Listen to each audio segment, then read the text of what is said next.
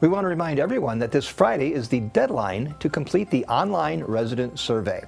This is an important way for residents in independent living to lend their voice to the future of Shell Point.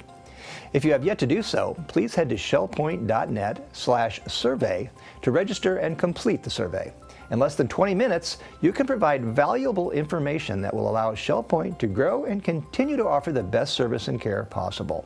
If you don't have your own computer, the Island and Woodlands Commons computer centers will have resident volunteers on hand to assist today through Friday from 10 a.m. to noon. We hope that everyone in independent living takes this opportunity to let your voice be heard as we continue to improve and reshape the Shell Point landscape.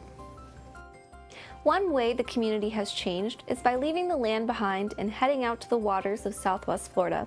That's what Captain Russ has done each and every week as part of his sunset cruises aboard the Suzy Q.